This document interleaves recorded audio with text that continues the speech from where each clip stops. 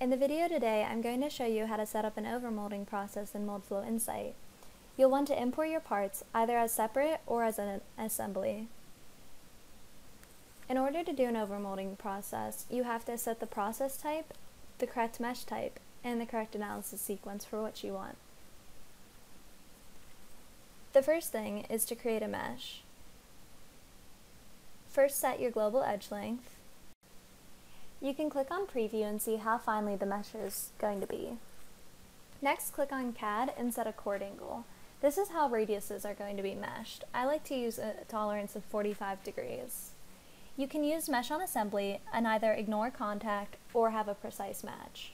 I recommend meshing the two components with the same edge length, but the elements do not need to be precisely matched.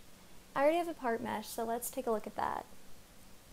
Now, if you look here, it doesn't have the right things to set in overmolding, so we have to change it from thermoplastic injection molding to a thermoplastic overmolding. Now it gives us the analysis sequence that we need.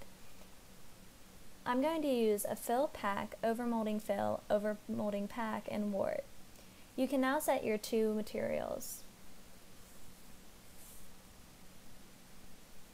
Next, you're going to have to set your injection location on both the first shot and the second shot.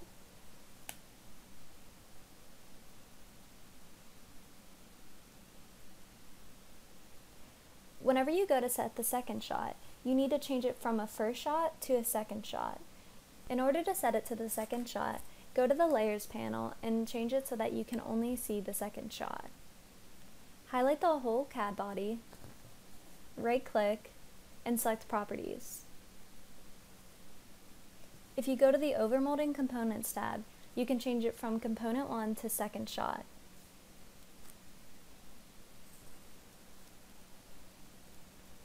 Now you can set your overmolding injection location.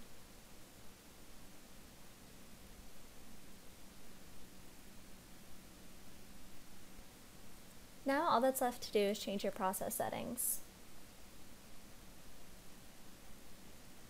I like to change my filling control from automatic to an injection time. I'll use 0.6 seconds for the first shot, and by percent volume for the velocity pressure switchover. I'm also going to specify my cooling time to 10 seconds. This is for the second shot.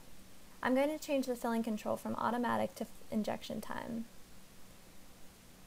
This I'll set to 0.4 seconds. I'm going to do the same velocity pressure switchover as 99%. I'm going to specify this as a cooling time as 10 seconds as well.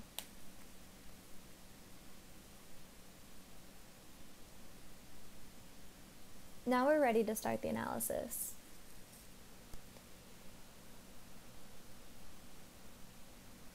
After you set your injection location, you're going to want to have a runner system. I'm going to use this model to look at the results. The first thing you can look at is the fill time of the first shot. We can play through this going up to the Results tab.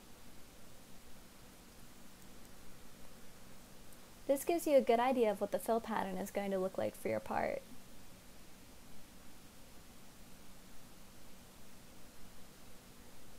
You can see all the normal results that you would get from an injection molding standpoint, but let's take a look at the ones that are specific for overmolding.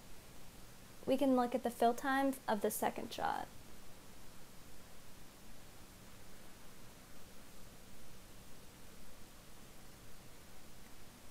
Next, let's take a look at the time to reach ejection temperature. We can use the Examine tool to see exactly how long it takes certain sections to cool. Here we can see that a part that's in contact with the steel is cooling a lot sooner than a part that's in contact with plastic. This is important to do because whenever I used just the second shot and ran an analysis, it gave me a cooling time of around 5 seconds, as opposed to this, which is around 23 seconds. The next thing we can look at is the average volumetric shrinkage. Here you can see that on the underside of the part where it's in contact with plastic, it has a higher amount of shrinkage than on the outer side of the part which is in contact with the steel. If we look at the remelt zone result, we can see where the second shot melted the first shot. And lastly, we can see the deflection of both the first shot and the second shot combined. This is useful because we can see how the part is warping overall. Overmolding processes are easy to set up and give you a lot of great information. And just recently in the 2017 update, we added cooling results.